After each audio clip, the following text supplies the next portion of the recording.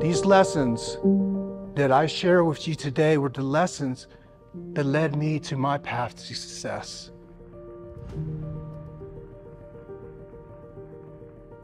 Everyone in this room is going to have to face a bully at some point in their life. People will tell you what they think about you. They're going to pass their narratives, their beliefs. You're going to have to work hard every single day to build the best version of yourself that you can rely on when the times get tough. And one day you're going to have to get out there and you're going to have to face that world, and with it, all the bullies in it.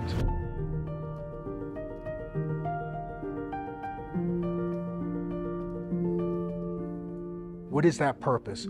That one thing that you love and want to give to the world, that one special gift that sets you apart from everybody else. You need to develop that gift, that massive thing, a contribution, because guys, the world needs you. We need it. What do you want to leave behind? What is your legacy?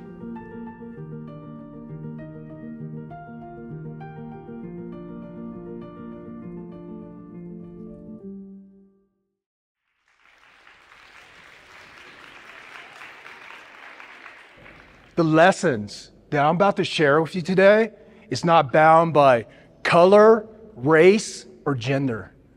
No, our struggles in this world are alike. And how we overcome them, building resilience, facing the struggles, developing ourselves in the world around us, it pertains to us all. I came from very humble beginnings. I was a child born in war. I lost my country and my freedoms when I was only a few months old. My parents and I, we escaped Vietnam on a wooden fishing boat. We were left for dead for nearly 30 days.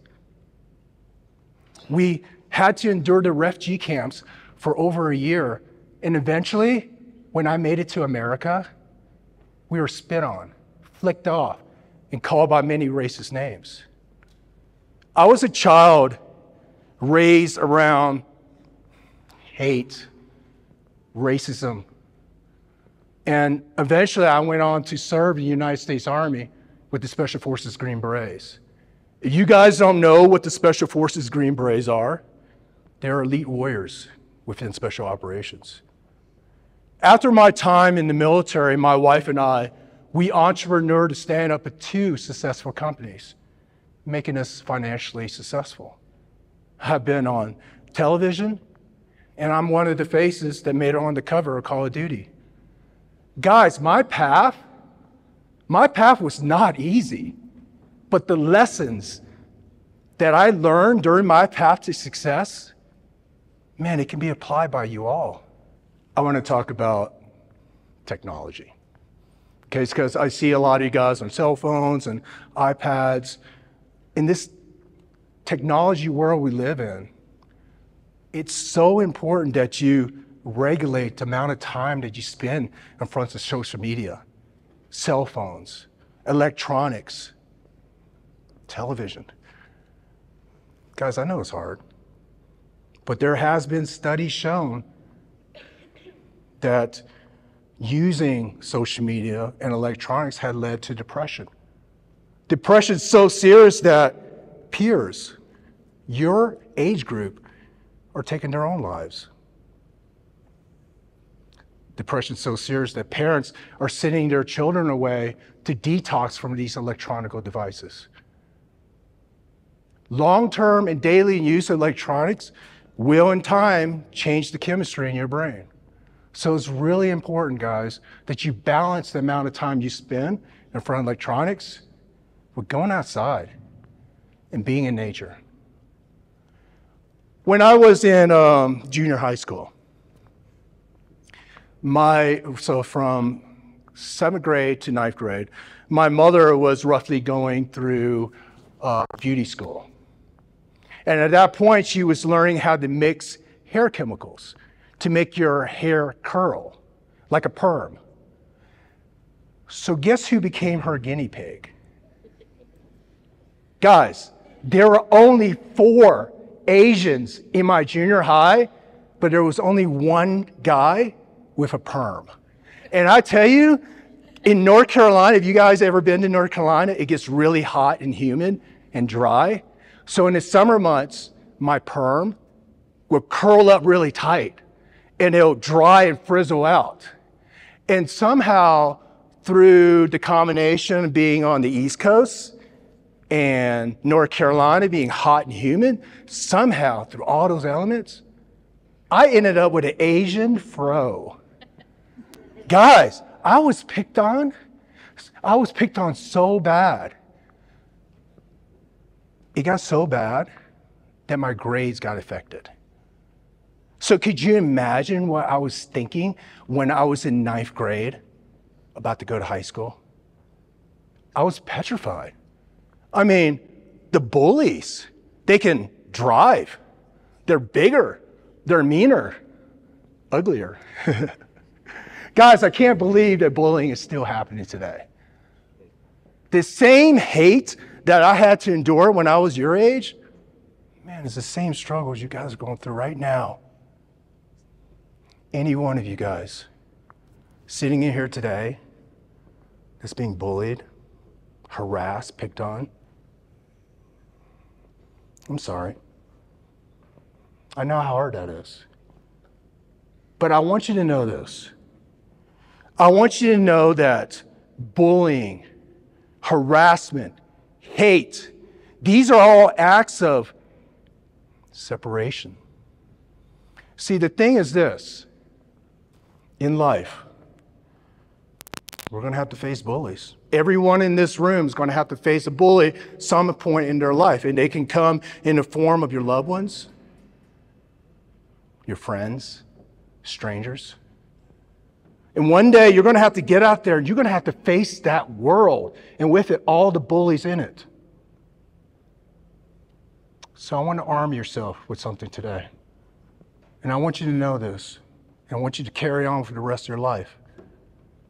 The hate that others give you, man, it doesn't have to be yours.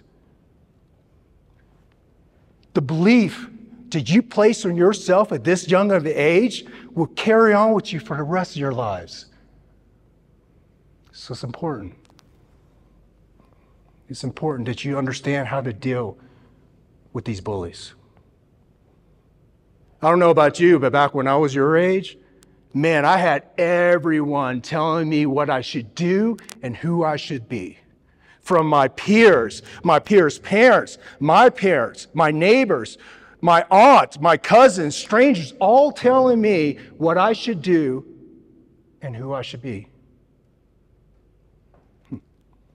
So this leads me to my first rule to success. To know yourself. To know thyself, like the Bible says. But in order to know yourself, man, you're going to have to trust in yourself. And trust is not given. So you're going to have to work. You're going to have to work hard every single day to build the best version of yourself that you can rely on when the times get tough. And guys, the times will get tough. In life, people will tell you what they think about you. They're going to pass their narratives, their beliefs, and sometimes these judgments, it's not all that nice.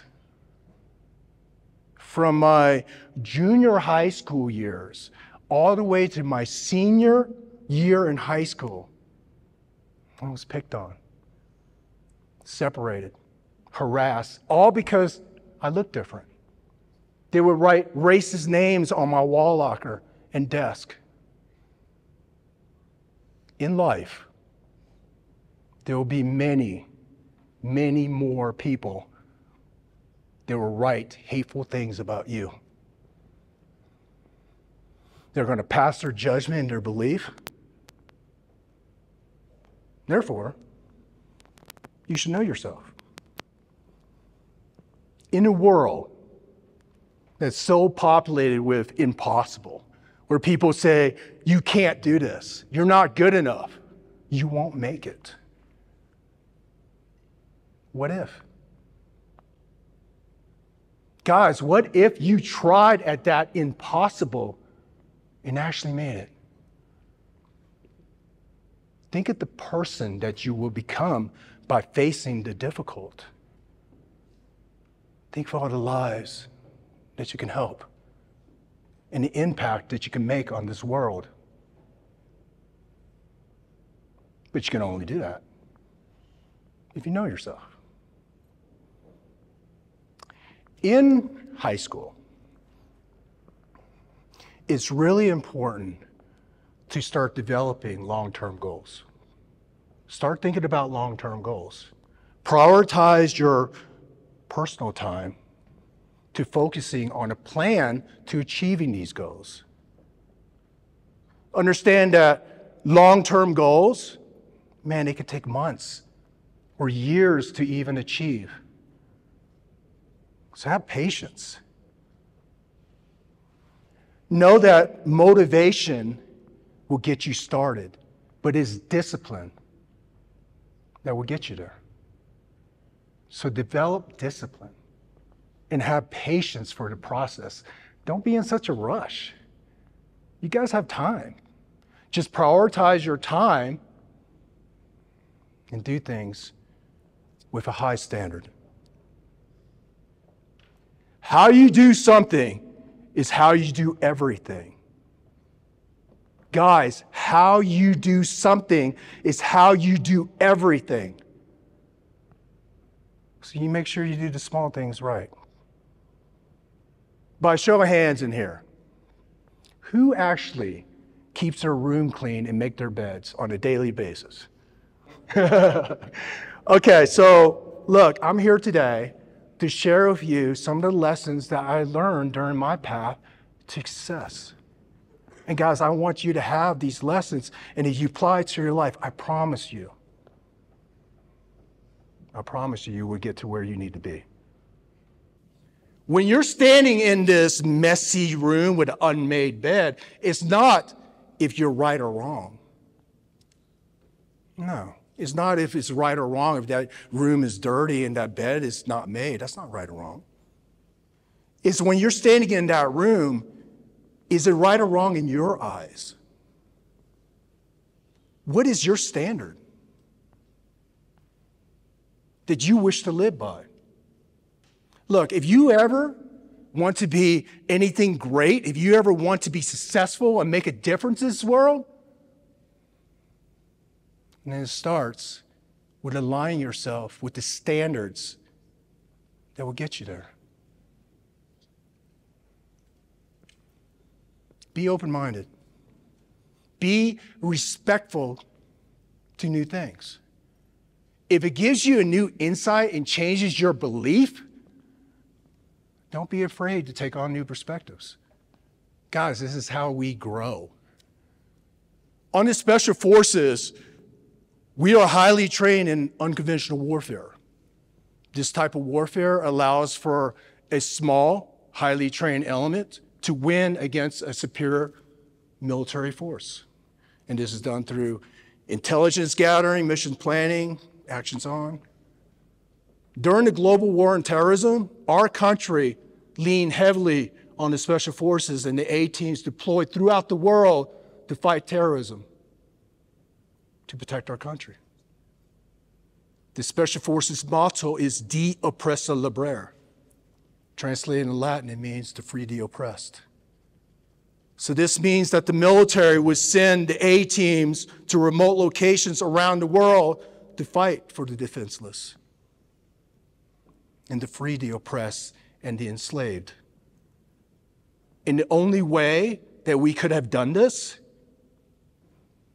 is we had to live around the world, around new people and culture. To find the bad guys, we had to be respectful to the local people, be open-minded, and take on new perspectives and beliefs. So in life, be open-minded and know the world. Guys, the world is your teacher.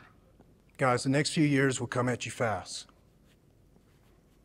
So it's important to start thinking about your life. What do you want to do with your future? Who do you want to be?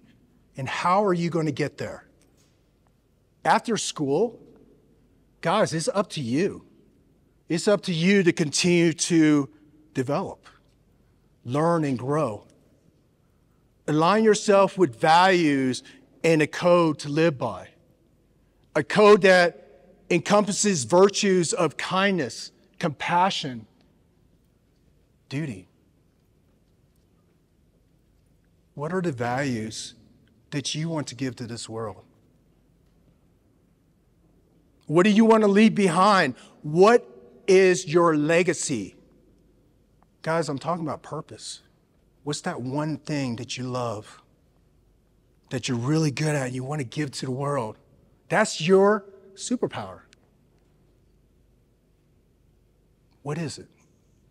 What is that purpose? And you know, guys, if you haven't found it, it's okay. Continue to look. But for those who have found it, that one thing that you love and want to give to the world, that one special gift that sets you apart from everybody else, you need to develop that gift. That massive thing, a contribution, develop it. Because guys, the world needs you. We need it. One last lesson. There is no growth in the comfort zone. There's no growth by being comfortable. When I was a child in elementary school, all the way to my senior year in high school, there were groups and there were cliques. You know, you had the popular group, you had the not popular group, you had the smart group, not smart group, right? You had your jocks. All of them comfortable within their own individual group. The thing about this is, in life, man, you're going to have to get out there and you're going to have to face the uncomfortable. And you're going to have to get out there and you're going to have to communicate and work with people that's outside your group. So I have a homework assignment for you. The thing is this. If you ever want to be successful, you ever want to be great, man, you have to step outside your comfort zone. So your homework is this. For the next 7 days, can you give it a week? For the next 7 days, I want you to step outside your comfort zone. I want you to go up to somebody that you normally don't talk to. Introduce yourself and just be kind. And I'll tell you this, if you're kind, you're going to come to realize that, man, we're all the same.